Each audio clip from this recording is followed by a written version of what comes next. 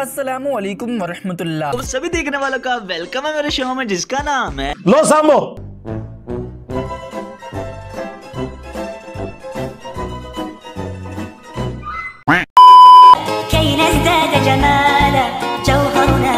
शीए मातम क्यों करते हैं? तैर चबल जान दी जान लिखे है। ओ मामा सवाल दा जवाब दे, ਇਹ ਕਿਹੜੀ ਗੱਲ ਤੂੰ ਕਰ ਰਿਹਾ? कोई आपा सुननी है उन्हानू पूछ, मैनू क्या पता क्यों कर देना। तो यहाँ आप आम लेने आए तो किड्डी वड्डी चगड़ यार पर्ची लिखण वाला, मैनू क्या पता उन्हानू पूछ। अच्छा चला ਤੈਨੂੰ ਵਿੱਚ किसने चमचा बनाया कड़छिया? आ दसना खलो तो सही बाबे खादिम दा नवी फीस ते दसे यारो ये तेरा भला हो गया इत्थे रख। अबे साले आदने जी ये हजरत मीरे मुआविया हैं, हुजूर अकरम के साथ इनकी जंग हुई, कोई माई कलाल साबित कर दे इन्होंने हुजूर के साथ जंग की हो। चबल बंदा जिसने पर्ची लिखी है। ये क्या बात हुई? ये क्या बात हुई यार? ये क्या बात हुई? शर्म ही नहीं आती कहने की थी जंग भाई।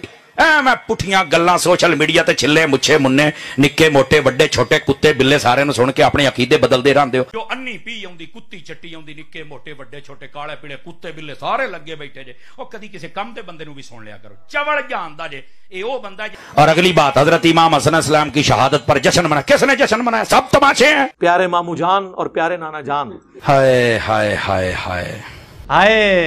फिर कहते अली साडे नाल बड़ा खतरनाक खेल खेलदा है। अली नहीं खतरनाक खेल खेलदा, तुसी खुद खेल दो।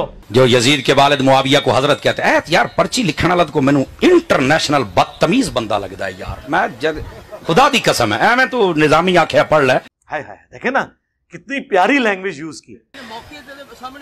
मैनू मतलब असल सामने खड़ा करना यही तो रौला ना। मैं हूं 1.5 घंटे की तकरीर गोल करा एक चबल बंदे की खातर, मेरे सामने वो आवे जिन्हें 16 साल पढ़िया होवे। कह जी एडी एडी डिग्रियां लैके इन्हां दी गल ही नहीं कोई सुनदा। ओ मुंडे नूं सुनदे ने सारे इंजीनियर नूं। मैनू रगड़न ते भी मजा आवे। ओए लांतियो और बेशर्मो। ठीक है जी हो गया जनाब हो गया। मतलब ए मैं बस की थी है तो चबल बंदा लगदा जिन्हें लिखी है। ओ मामा सवाल दा जवाब दे। और तरफ चल पड़ते हो, तेरी भूबी भी नस गई सी।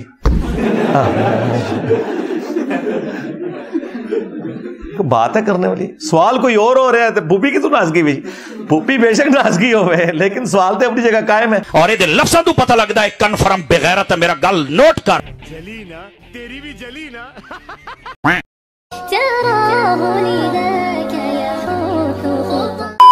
I'm not good in the kitchen and my husband is not pleased with me. Do I sin? If you do your level best and you're not good in cooking, Allah doesn't hold you accountable, and your husband should not hold you accountable, because he's not the richest man, he's not the most handsome man, he's not the best person to take you out and to buy you things and to be a Valentino for you or a Don Juan. He is a normal person, so he also has his own defects. So he should not look at your shortcomings and expand them and magnify them while ignoring and neglecting his.